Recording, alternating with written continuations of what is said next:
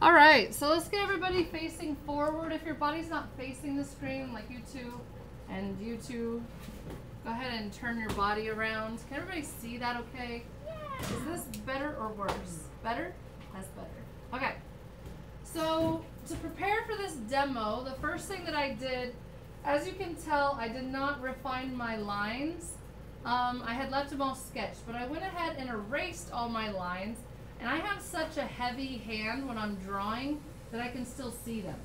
But if you have a heavy hand also, or even a light hand, you really do want to erase the lines so that they're not shiny, because we're going to be using a felt tip pen, which is a Sharpie pen.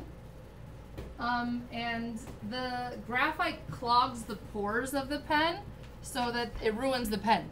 Does that make sense? So you don't want the graphite on your paper to be very large.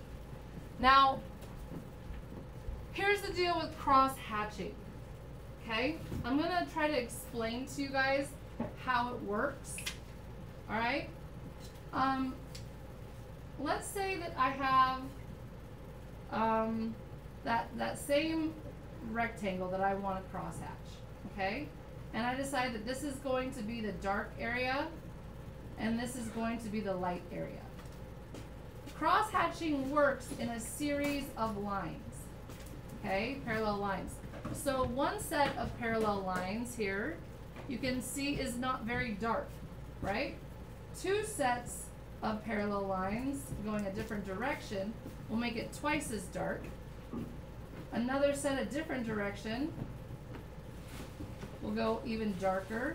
Another direction will go even darker, and the closer I put these sets of lines, and the darker or the wider the line, I guess you can say, you can get a little bit of a variable with this if I push hard versus if I go fast. Does that make sense to everybody? So really, the first layer that you put down should be your lightest value. Does that make sense to everybody? So a lot of times when we shade, we start with the darkest areas because it takes the most layers. Does that make sense? But we're also shading in that layer, we're shading the dark areas as well, okay? So when I'm doing this, when I'm not following me, let's say that I want to make it stop in an increment. I would stop at that increment. And then because this is flat, I want my stopping point to be flat also. Does that make sense to everybody? It's going to mirror the edge. So then I do another layer, but this time I won't go down quite as far. Again, a flat edge, flat edge, flat edge. I do another layer. I don't go down quite as far. Still a flat edge. Okay? So now I'm creating gradients that are getting darker with each layer. Is that in focus? I'm going to turn this on manual focus so it doesn't go out of focus. Okay, so at this point, what I really want to show you guys is, let's say that we have a sphere, okay, and that sphere is casting a shadow here, and the light is over here. Okay, now what's the biggest difference between this shape and this shape? It's really obvious. It's round. Okay? So I could go about doing this two different ways. The first way is a little bit more advanced, I will tell you, is you could do parallel lines that are curved with the angle of the surface. Does that make sense? Those are curved edges. You could do all of them kind of round and curved to create value. That's a little bit more advanced. That will give the illusion that this ball is round. Does everybody see how that's doing that? The reason why we're talking about this is because our fingers are round. Okay, and we want to give the illusion that they're round. We don't want them to read as flat. Okay? The second way to do this, everybody pay close attention here, is instead of curving my actual lines, which is a little bit advanced, what I can do is I can end it with straightness in such a way that it creates the illusion of a curve. Do you see that illusion of a curve? I'm using straight lines still, but I'm stopping the lines at such a way that it creates a round value. Okay? So I could do the same shadow with straight lines, but how I stop those lines is going to give the illusion of a round shadow. Is everybody feeling that right now? So what I want you guys to do for just a moment is go ahead and take the square and your Sharpie pen. And mine's a little bit on the dry side. As long as yours works, so it'll work. It's fine. And go ahead and try doing cross hatching with good gradient. It's not just about getting lines, it's about getting lines that change. Sorry, values that change.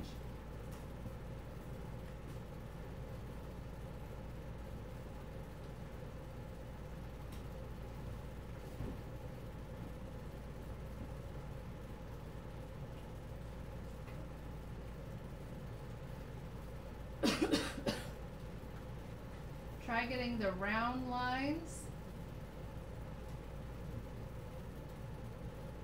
Try using flat lines that you stop and start so that the illusion is round.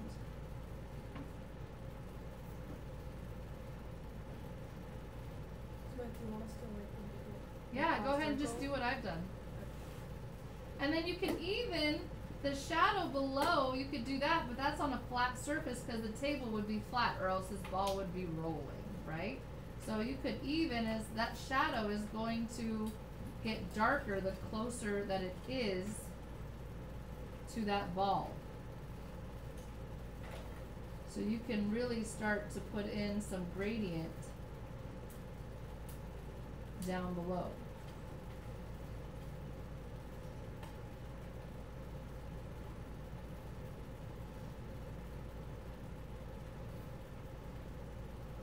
Now that shadow under the ball would look better if I didn't have the outline. Do you see how the outline kind of looks bad around that shadow? It'd look a lot better if I just did the shadow, the cross hatching without the outline.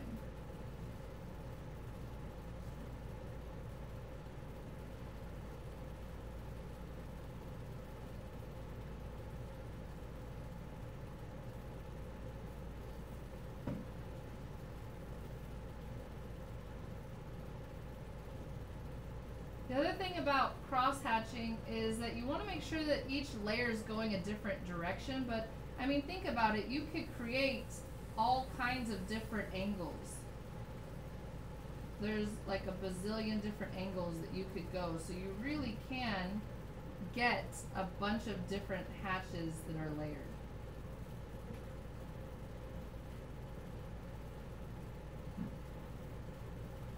I'd also like you to try you don't have to do a rectangle like we did before, but try just doing a patch of cross hatching where you're creating gradient. Decide which area of that hatching is going to be the lightest and which area is going to be the darkest. And you can try doing it round, you can try doing it flat, but we're really just trying to get used to layering these different parallel lines, creating a gradient.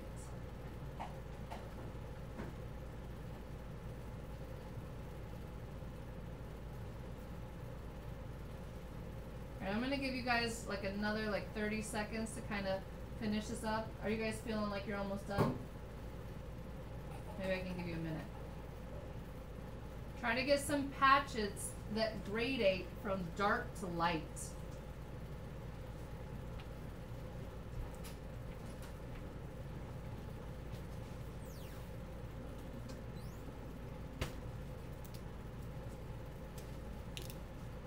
Oh, I did my dark and light on the rectangle wrong. I put the light where the dark is. Did anybody notice that? I did, but I didn't say anything. How polite of you. I appreciate it.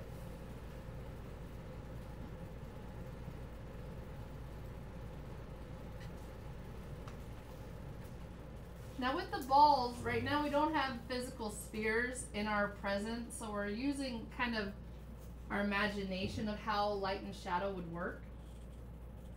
But the cool thing is that you have your hand in front of you. So when we do start doing hands, you're going to be able to refer to your hand.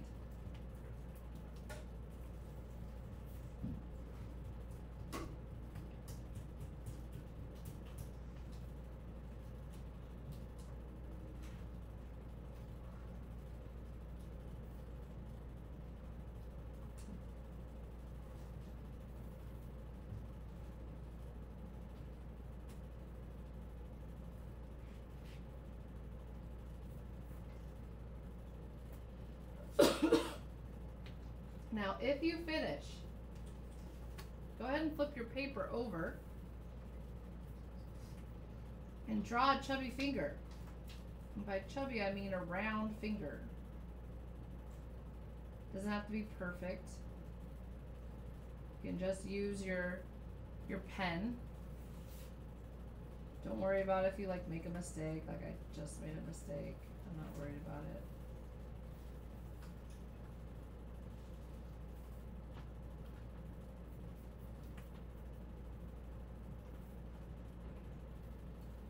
I might need more light for my finger. Let's see. Yeah, that's better.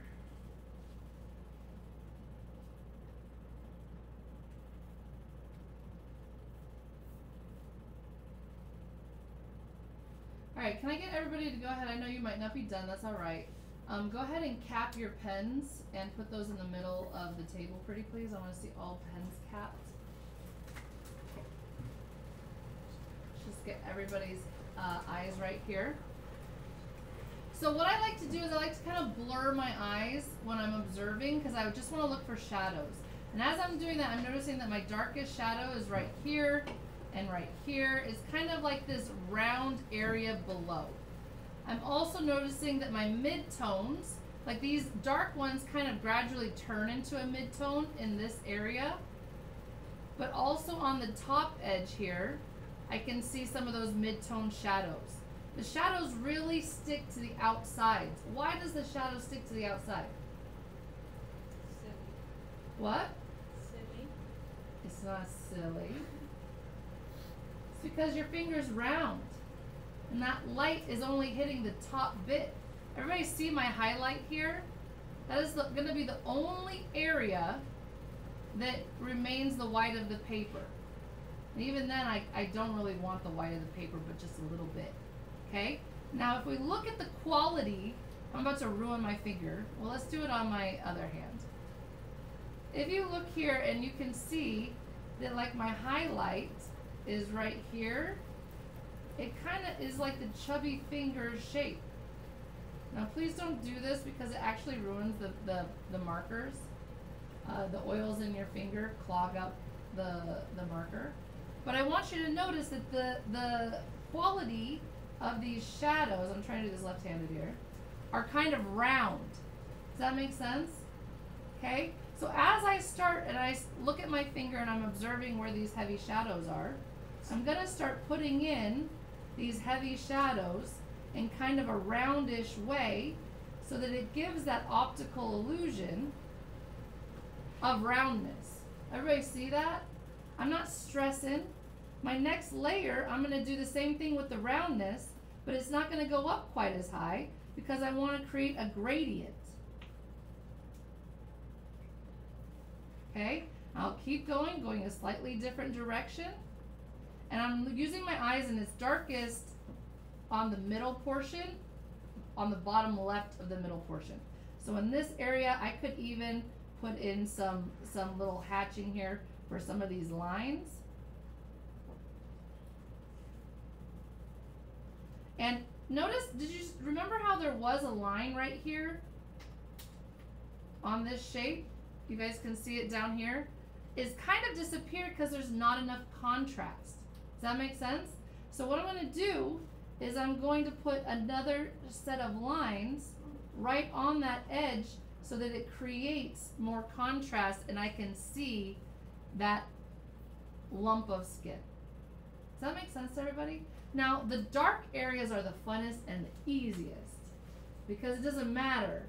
You can go pretty dark. Okay? The other thing is what is the value of shading? What am I trying to disguise with value? What?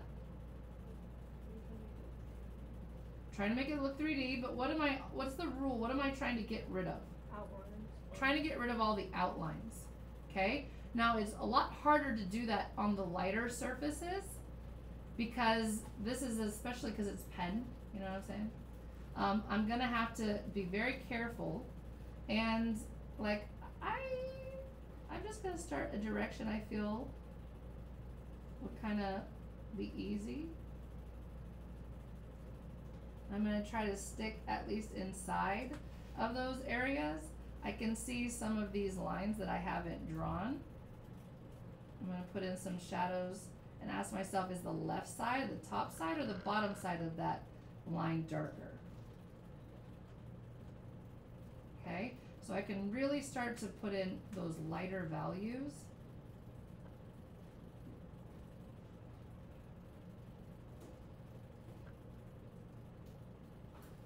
Does everybody see how that's starting to look more three-dimensional there?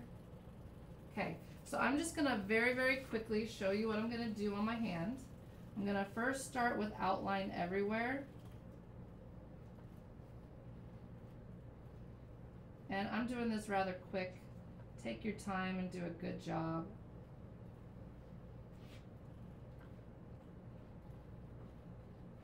And I'm just, for the sake of the time on this demo, I'm gonna stop after this finger for now.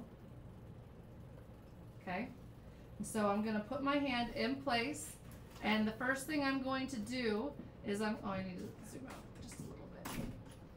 Is that still in focus?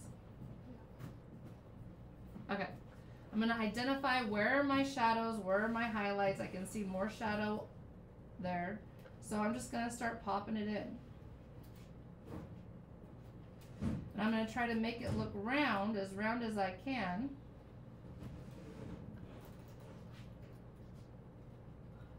Remember, this first value is going to be my lightest value. The lightest value is the one that goes the furthest. And I can see a line right here. And I'm noticing that the shadow is on the outside of that edge. It's kind of sticking to the bottom of that lump of muscle there. So notice how none of my lines are really perfect at this point. They're not going the same direction. I'm just blurring my eyes and I'm popping in some values. Okay?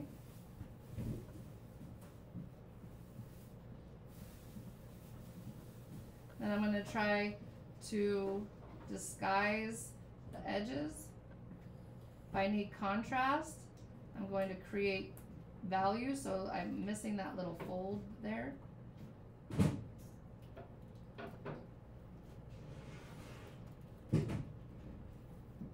And then behind there is actually darker.